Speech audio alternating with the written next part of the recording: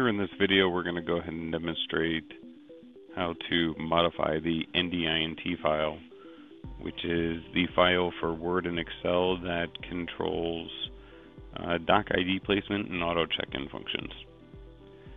First thing we have to do is locate the file on the computer. I've already gone ahead and done that ahead of time, but here's the folder path.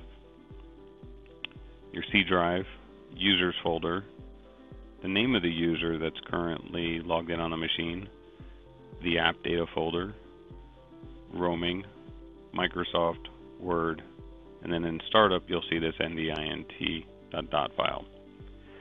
In the article that this is posted in, the other location for the Excel file is posted there, but we're just going to work with the Word version at this time. First step we need to do is go ahead and take this out of this folder. We'll just drag it over to the desktop, and it's up here in the top right hand corner. So we'll go ahead and minimize this folder location. We're going to need this later. Double click on the NDINT file. It's going to open Word, and what we're going to do is press Alt F11, and this is our developer tool section. Here are the two main functions, the doc ID mode and the auto check-in mode. Right now mine's set to put it at the end of the document, but I'm going to set it to 0,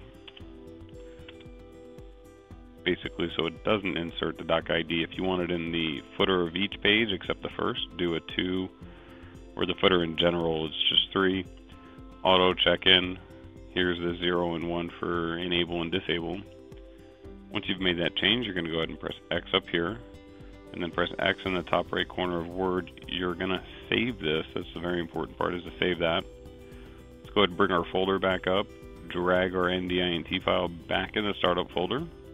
We need it in there for Word to recognize it. And go ahead and close this location, and next time you use Word, those changes will have taken effect. Again, please review the article for any other file locations regarding the Excel version of the NDINT file. If you have any questions, please submit a case to support@netdocuments.com.